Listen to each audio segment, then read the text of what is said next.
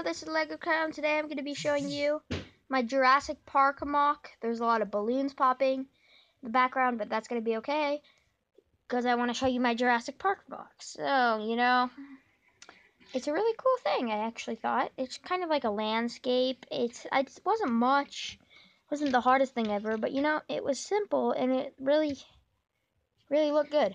So first of all, this guy I thought would be really cool. And he wasn't actually hard to make. I just took this black hair here that you could get at a lot of places from this head here from the Ninjago movie sets. And I think you can also get that head from Lego City Police.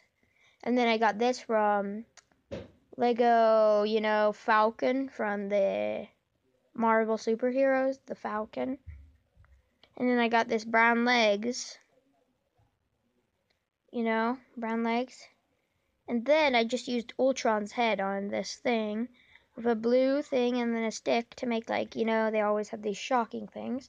But I thought that this would be a really cool because it's like a newer model of that. It's like, sorry, I think I have like a mist mode on or something on my thing. But it looks good, I actually think, kind of. So yeah, I used that. So that wasn't anything big. And then I kind of put him back in a walking backwards position, like trying to kind of get away. And what I used here is this baby dino piece, which was really weird. I think you also could get that in Toy Story, It's really cool. It's a baby dino. It's like a little baby dinosaur. Since I didn't have a big dinosaur and I wanted to make some Jurassic Park things since the new movie's coming out, I thought, it would be cool to have a dinosaur. And then I was like, oh, wait, I have this baby dino. So I used that. So I just put that right here. And it didn't do much other than that.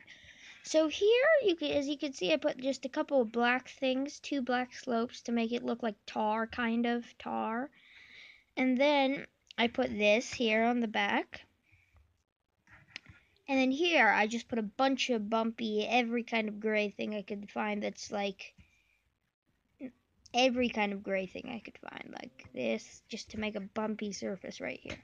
Back here, I put kind of like a walking rock, like a smoother rock.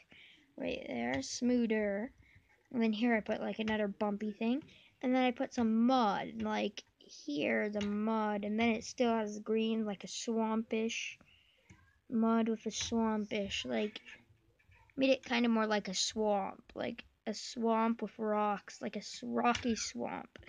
Which was really cool, and it actually really worked out. And that's not much, I can show you the landscape just by itself. But it really wasn't much, but it just made an awesome thing. It just really did it all.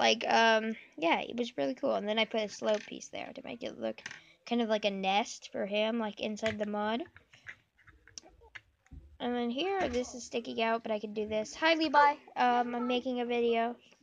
Sorry, but okay. So thank you guys, and see you next time. Oh, and also comment down below if you want us to do a What's in the Box challenge. That would be awesome. But it would be kind of cool. And then let's get one last close-up of the whole thing, and I'll actually take a picture of this, because I want to take a picture of it.